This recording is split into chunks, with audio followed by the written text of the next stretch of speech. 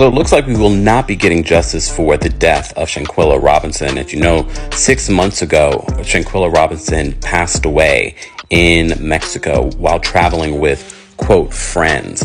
Well, now U.S. prosecutors are saying that they're not going to file charges because they do not have enough evidence. This is what the U.S. attorney said in a statement based on the results of the autopsy and after a careful deliberation and review of the investigative materials by both U.S. attorneys' offices. Federal prosecutors informed Ms. Robinson's family today that the available evidence does not support a federal prosecution. You may recall this story gained in international news after video footage surfaced of Shanquella Robinson being beaten by one of the people that she was traveling with while in Mexico, only to find out in the autopsy that she died from injuries based to her neck and spine. I don't believe this is over. We need to elevate this story.